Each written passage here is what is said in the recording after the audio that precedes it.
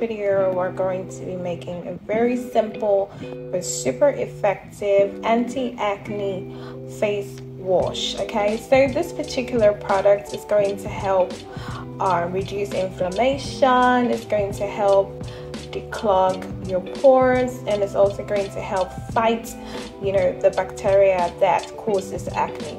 So we're going to get on straight into the video. I'm going to be showing you the different phases that would have to go through in order to make our face wash. Okay, so if this is something that you're interested in watching, please stay tuned. Do not go anywhere. Don't forget to subscribe. Don't forget to hit the notification bell so that you'll be notified every time I drop a new video. And please don't forget to like and share this video. Thank you. Okay.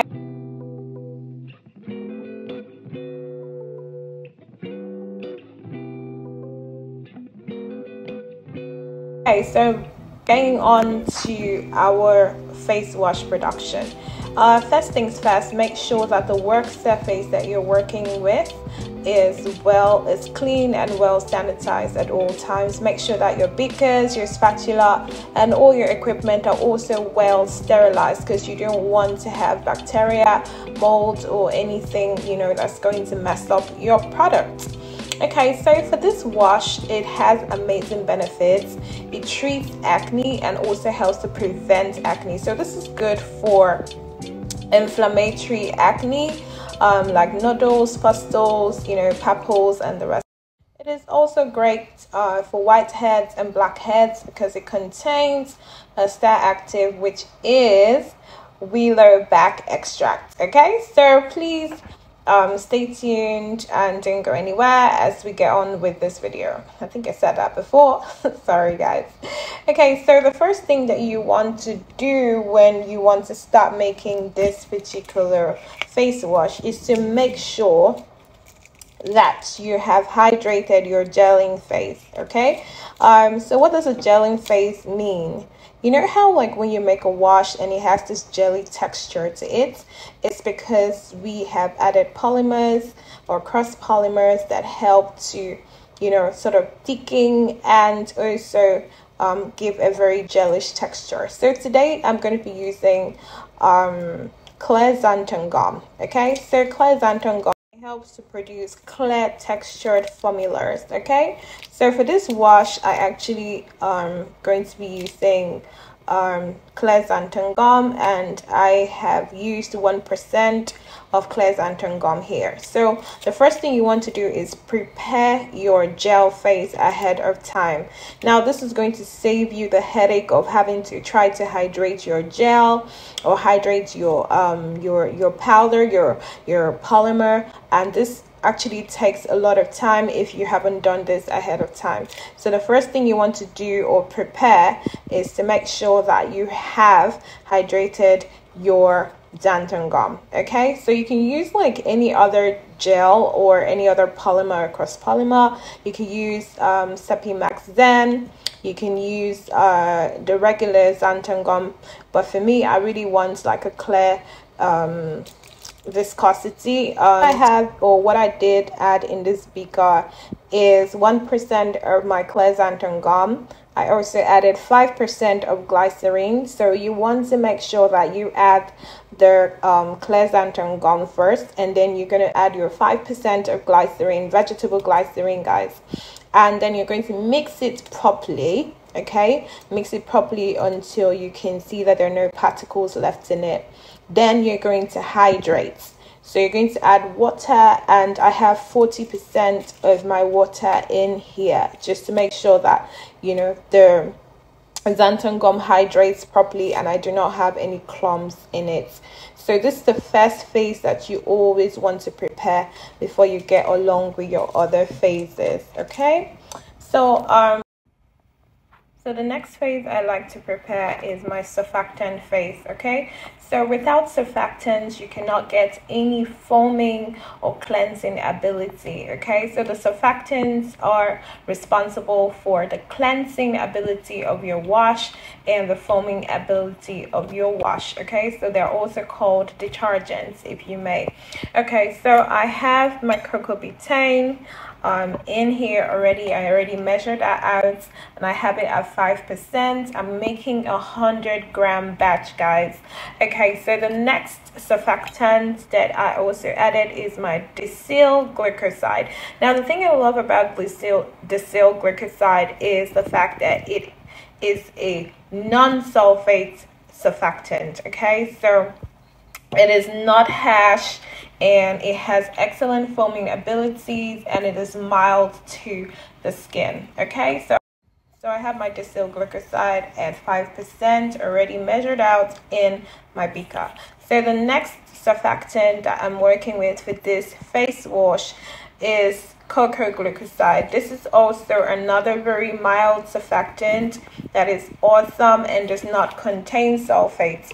So it is super mild on the skin and has excellent firming abilities and cleansing abilities. Although the glycosides are mild, they have excellent cleansing abilities and they do have a luxurious foam to them as well.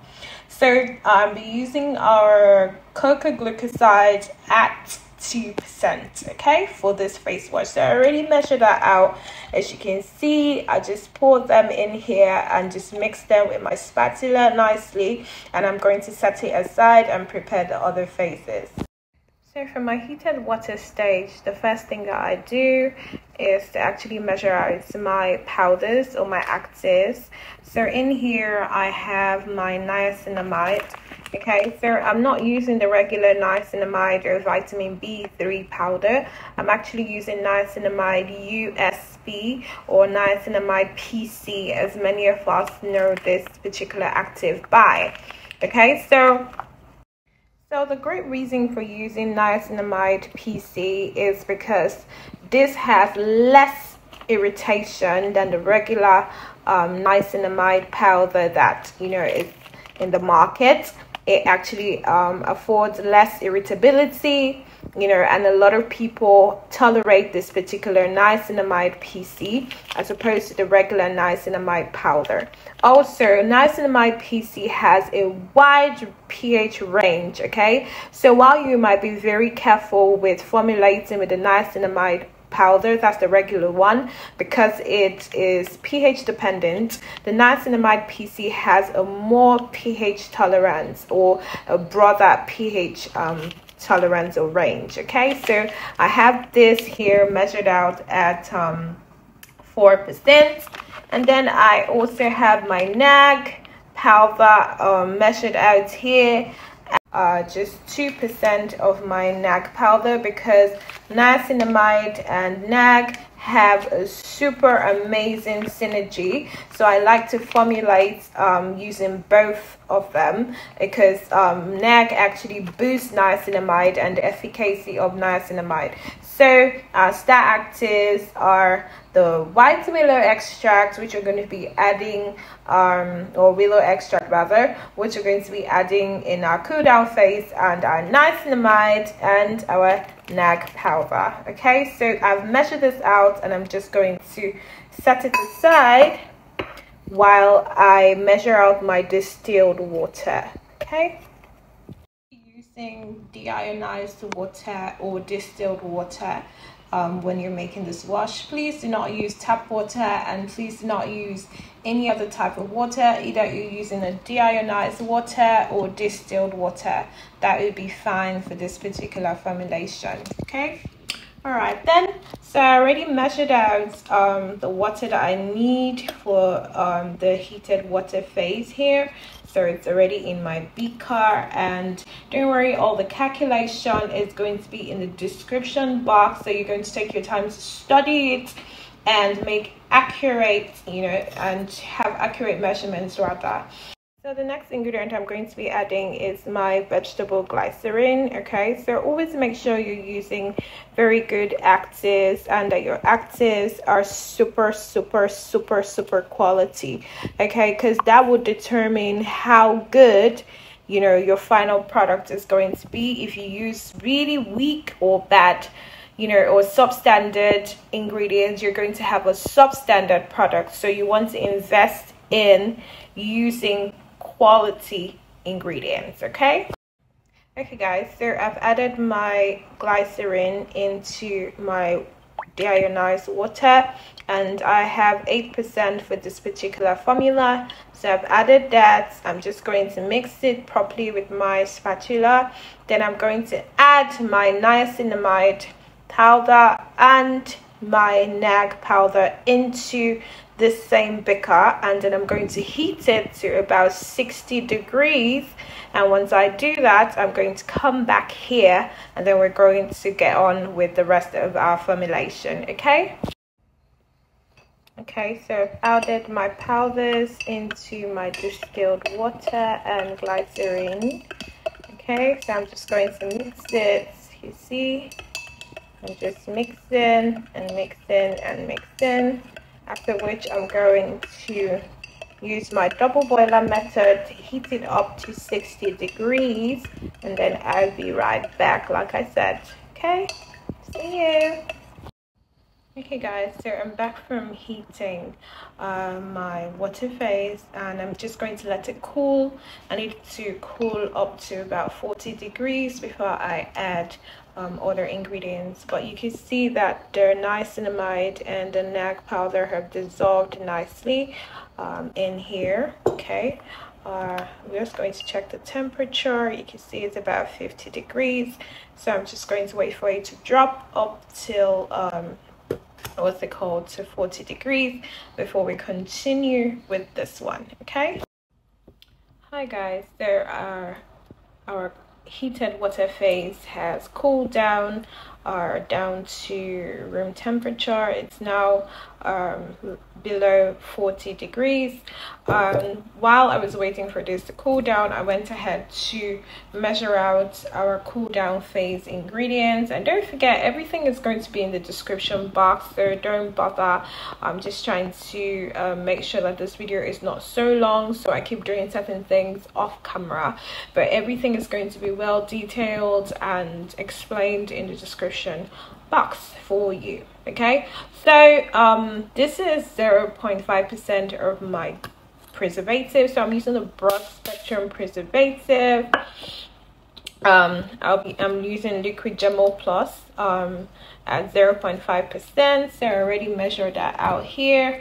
I also measured out okay guys, so I already measured out some of our cool down phase actives in here as well. Okay, so our star ingredients, which is our wheelerback extract, which is the important ingredient that we need, or the star active that we need to reduce inflammation and treat acne. So this contains salicin, and it's really good at reducing pimples and treating pimples, acne, and all of that. Okay, so this wheelerback extract, I did add it in here at 3%.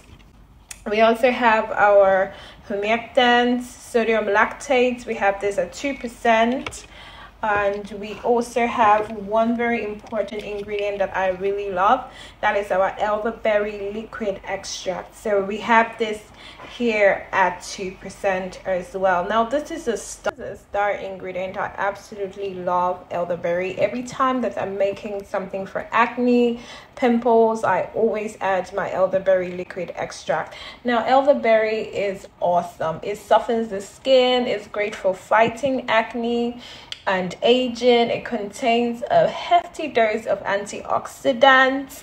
It is not to be used, however, by pregnant women or breastfeeding women. Please, if you want to make this particular wash, please, if you're pregnant or breastfeeding, you need to replace this particular active or this particular ingredient with licorice extract. Okay, so I have elderberry at 2% in this dish. Okay, so I have it at 2%, and this is an amazing ingredient, guys. Like, I have seen the beauty and I've seen like the amazing benefits of elderberry liquid extract. But like I said, if you fall into the category of or pregnancy or breastfeeding, please replace with licorice extract. Okay, so I have this at 2%.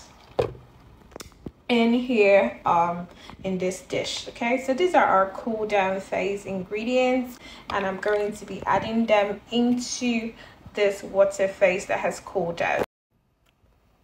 So I'm just going to add it.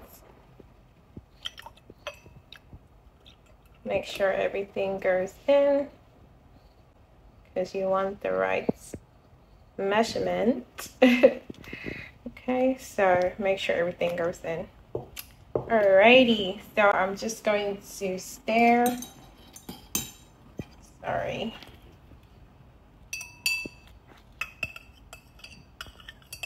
I'm going to stir everything nicely.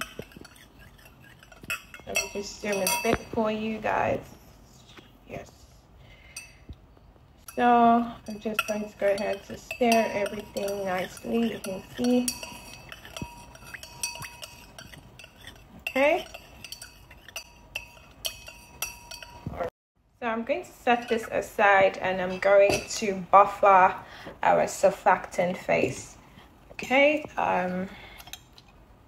So this is our surfactant phase, where we have our surfactants, the cocoa betaine, the diacetyl glucoside, and the cocoa glucoside. Okay, so I'm going to be adding our buffering agent.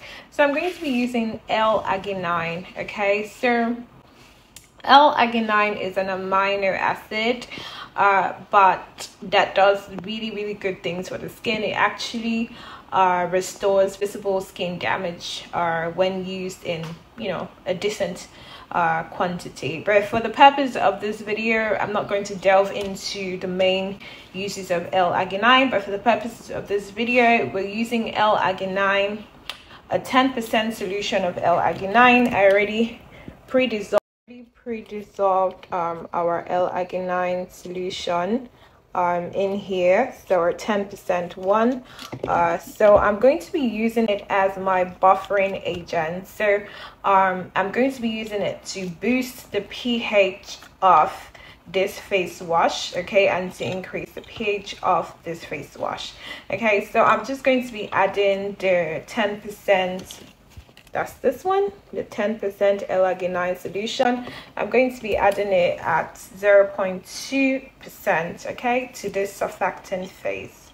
So I've added my 10% L-arginine solution at 0.2%, which translates to about 0.2 gram. I've added it into my surfactant phase. I'm going to go ahead and stir that. So right now I have stirred my surfactant phase that I just added the L-arginine solution to act as a buffer. So I'm going to be adding it into like my surfactant, into my water phase. Okay, so I'm just going to lower my camera so you can see. Okay, so I'm just going to add a bit first, and then I'm going to stir gently. Okay, so you don't want to what's the word now, you don't want to go in stirring crazy, no, so you don't generate excessive bubbles. So you want to be super gentle as you stir. Okay, so as you can see, I'm stirring and everything is just, you know, incorporating nicely. I'm going to be adding the rest of my surfactant phase into, try not to cover it so you guys can see it properly. So I'm adding the rest of my surfactant phase into my water phase. Okay, so just going in. Make sure every drop goes in, because you want to end up with the perfect batch size. Okay guys, so I've stirred nicely, and because I buffered my surfactant phase, okay, with the L-arginine, I still have a very clear solution, or I still have a clear wash. Okay, so next thing I'm going to do is I'm going to check the pH, the current pH of this wash as it is now. Okay, at this point I'm going to check my pH and I'm going to adjust it. Okay, so we want the final pH to be at 6. Okay, so I'm going to adjust the pH to be at 6, and then I'm going to, once I adjust that, then I'm going to add my gel phase into the wash system.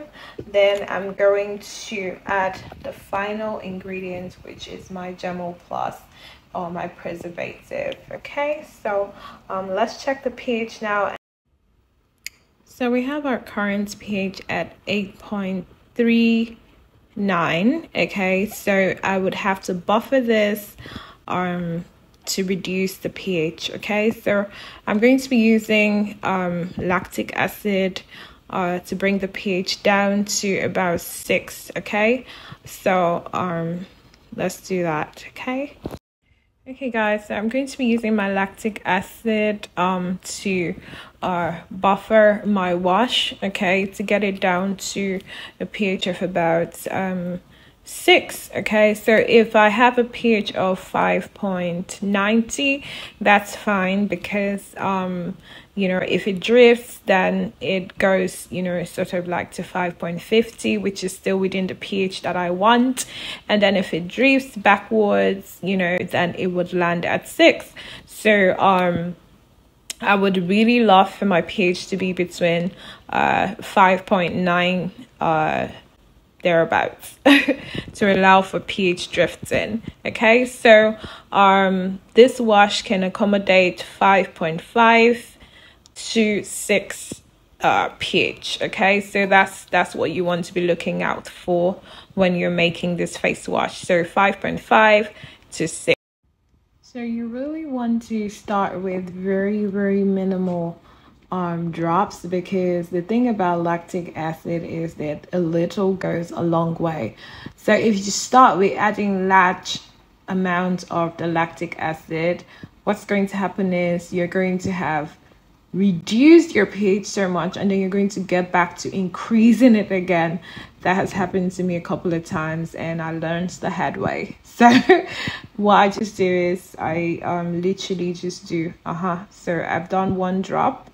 Okay, and I'm going to literally allow it for a few seconds, and I will check my pH again, and then I would see if I need to add a bit more. Okay, so you need to go easy when you are trying to reduce your pH with lactic acid. Okay, so I'm going. So you can see that the pH has dropped and we're on 8.28, but this is still a far cry from where we want to get to. So I'm just going to off camera keep adding drops, okay, until I get to my final pH of about 5.9-ish, and then I'll be back.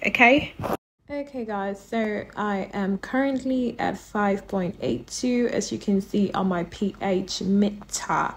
Okay, so when I started checking this last phase, this last set of pH, you can see that my wash is still drifting. So I started on 5.86 and it has drifted to about 5.81. So this is why I like to allow my pH within a range where if it falls forward or it falls backwards, my actives are still within, you know, the required pH that they need to be bioavailable to do what they're, you know, in the formula to do. Do you understand me? So what I'm trying to say is there's something called pH drift, where when you make a product and you allow it to sit for probably some time or even up to a day, you would notice that the pH may drift, you know, forward or backwards. So you want to make sure that the pH that you arrive at will allow for, if it drifts forward, your actives are still covered, and if it drifts backwards, your actives are still covered. So all of my actives and everything that I have used for this particular face wash will still be bioavailable from 5.50 to about 6 pH. So leaving my face wash at 5.81 is just perfect. Okay, so while you're making yours, make sure that you stay within 5.50 till about 6. Okay, so do not just make it and then just end at 6, if that makes any sense, because it may drift. Okay, so yeah, that's it. So I haven't actually adjusted our wash to my desired pH. I'm going to be adding my gel phase, or our gel phase, because we're doing this together. So I'm going to be adding the gel phase gradually into the wash, and then I'm going to mix gently again to make sure that everything incorporates nicely. And then we're going to put our Gemmol Plus, our liquid Gemmol Plus, which is our what? Preservative.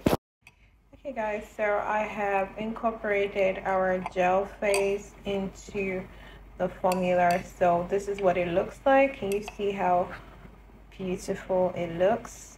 Oh, it's gorgeous. Can you see that? It's beautiful. So I was really tired of like using my hands to manually like use my spatula, so I just went in using my frotter to you know, sort of like disperse their gel phase properly into the wash. Okay, so you'd have to, if you have to use a frotter to do this, make sure that you keep the frotter like at the bottom of your beaker, okay, just to make sure that you're not incorporating too many bubbles into your wash. Okay, so keep it at the bottom. And just, hey guys, so one more thing that I did was I literally weighed, I just put the wash in another beaker and weighed it to know the weight of what I had, and it was a little above 100, because you know we had buffered this with lactic, so that had increased, you know, our batch size. So that would mean,